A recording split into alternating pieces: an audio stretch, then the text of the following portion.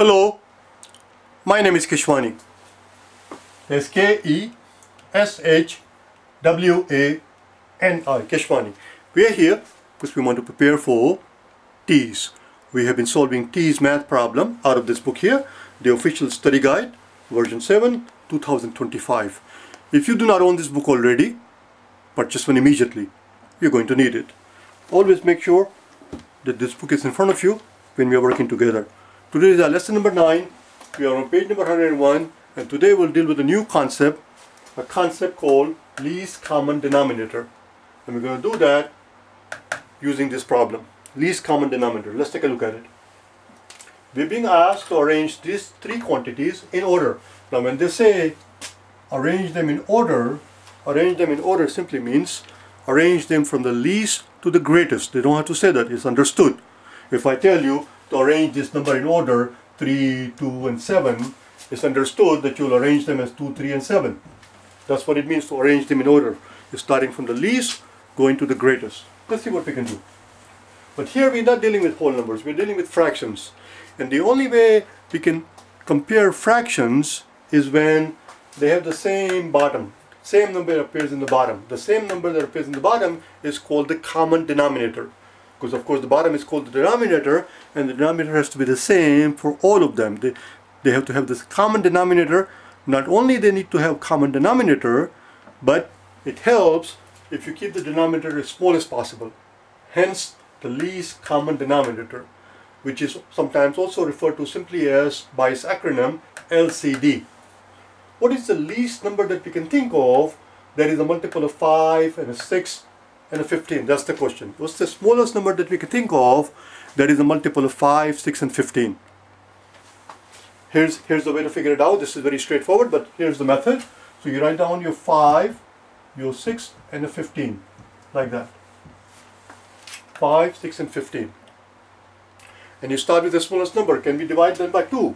The answer is no. Only one number goes by 2. At least 2 of them. If instead of 3 here, instead of 3 numbers, if you had 4 or 5 or 6 numbers, at least 2 of them has to be divisible by whatever you're going to put here. 6 can be divided by 2, but neither of the other 2. So the smallest number that we can think of is 3.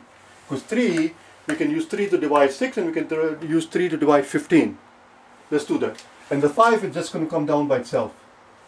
6 divided by 2 is 6 divided by 3 is 2, and 15 divided by 3 is 5. We can go one more round. We have a 5 and a 5, we can divide by 5. So this becomes 1, this becomes 2, and this becomes 1. And when you're left with only 1, that's where the story ends. And now we have our denominator. The least common denominator would simply be the product of these three numbers, 3, 5 and a 2. 3 times 5 times 2. 3 times 5 is 15, 15 times 2 is 30. There you go.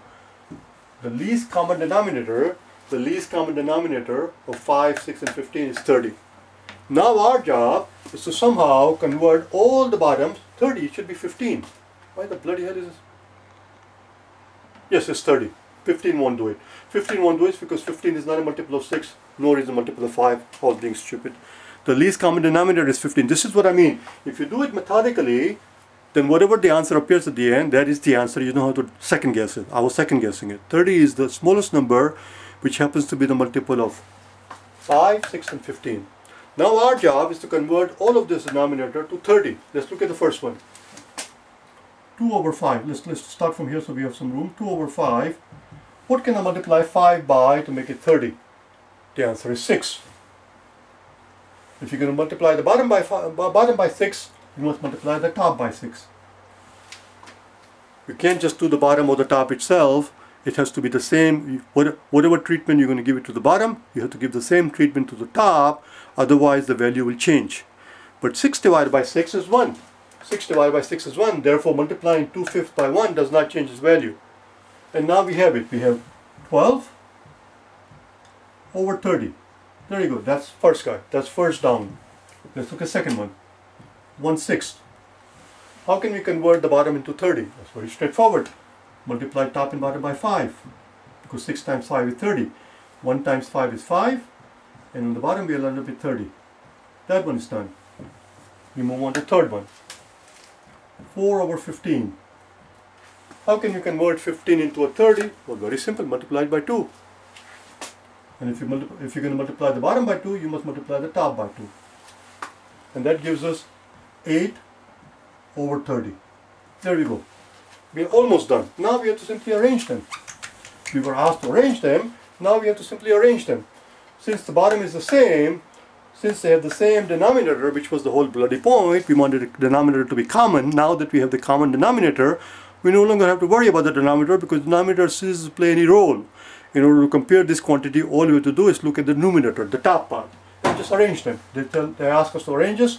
5 is the smallest one, so that goes first. 5 is the smallest one. 5 is the smallest one, but I don't want to write 530 here. That's going to confuse you here. That's the smallest one. Let's talk about it. This was the smallest one, and where did it come from? It came from 1/6. So 1/6 was the smallest one. Then we have 8. That's the next one. 8/30th came from 4/15. And finally, 12/30th came from 2/5. There we go, we have arranged them. We have arranged them from least to greatest. I'm going to erase this part so you can see it. This is the least, and this is the greatest. That's it. And that guy goes in the middle. Now they are arranged in order. Do you understand? Let's do one more problem, number 2, which does not have to do with least common denominator. It has to do with decimal, but let's just get it out of the way. So that was it.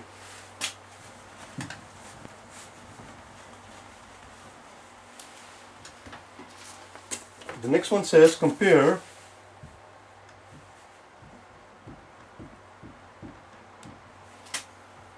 (9.14) versus 9 1/6.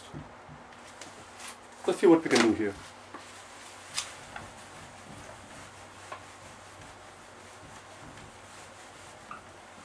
If you're going to sit there to take this exam, the TEAS, there are some basic things in arithmetic that you are expected to know. Fundamental things, such as your tenths. You have to know your tenths, 1/10, 2/10, 3/10, so on and so forth. How much they are in terms of decimal, how much they are in terms of percentages.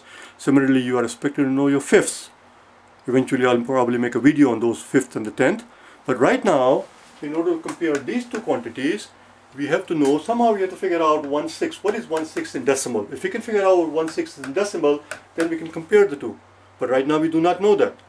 In order to figure out what 1/6 is in terms of decimal, you have to know your thirds. Let's take a look at it. A third is approximately 0.33. In other words, a third of a dollar, if you have $1, and if you divide it into 3 equal parts, that's going to give you 33 cents. Why approximately? Because 33 times 3 is 99, and dollar has 100 cents. Technically it's 33 and 1/3 cents, but 1/3 cents are very difficult to find. So it's approximately 33. Keep listening. Okay, keep listening. Here's the next part. We are taking, what are we here to do? We are here to prepare for TEAS. And TEAS is not open heart surgery. Precision is not required. Common sense is what is required here. If you try to sit there and try to be a goody two-shoe, try to do exact precise work, you will never get anywhere. So now we're going to go one step further. Even though 1/3 is approximately 33, we're going to pretend it's 32. Just keep listening to me. Alright? If 1/3 is approximately 32, then 1/6, we are dealing with 1/6. 1/6 is simply a half of that amount. You see? 1/2 times 1/3 is going to give us 1/6. And half of that amount, half of 32, is 16. 1/6 is approximately 16. You should know that. You should know that by heart. Do you understand? Don't make a fuss about it. Don't turn it into a freak show by taking 33 as 0.3333 and try to figure out what is half of that. It's approximate. A third is approximately 32 cents. Half of that will be 16 cents. We are done. We are being asked to compare 9.14 versus 9 1/6. 9 and 1/6 we just found out is simply 9.16. Which one do you suppose is greater? Of course, 9.16 is greater. That's all. You're done. I'll see you tomorrow, okay? Bye now.